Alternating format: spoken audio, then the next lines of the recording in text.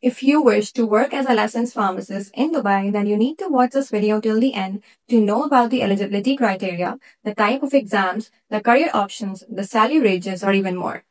So first things first, know your eligibility criteria. This means that you need to show that you are a bachelor in pharmacy. This could be having a PharmD degree, the B.Pharm or M.Pharm. Then you need to show a 2 years of more working experience post your bachelor's. You need to show a good standing certificate issued from your home country. You need to have a valid passport, transcripts, and your resume with you.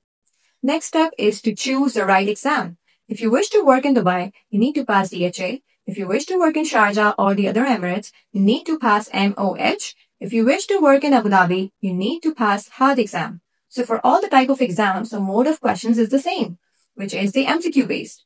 The test would be around 2 and 2.5 hours long, and you need to pass at least 65% of the questions to qualify for the license. Step 3 is to choose a career option for yourself. So you can work in a retail pharmacy, you can work in a hospital or clinical sector, you can also work as a regulatory affairs department, you can work in an insurance company, you can work in a distribution or warehousing companies, and you can also work as a medical representative. Then comes the salary ranges. So for retail pharmacy, the salary ranges from 4,000 to 7,000. From hospital or clinical pharmacy, the salary ranges from 7,000 or more. For regulatory affairs, the salary ranges from 15,000 or more.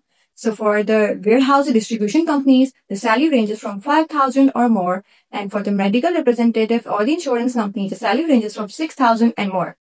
So why would you live and work in Dubai? Because you want to enjoy a tax-free income, a world-class infrastructure, a multicultural work environment, and easy travel access globally, and a safe, family-friendly lifestyle. So if you have any questions regarding pharmacy career, feel free to reach me out in the comment section or email me mentioned in the description box. Thank you so much for watching.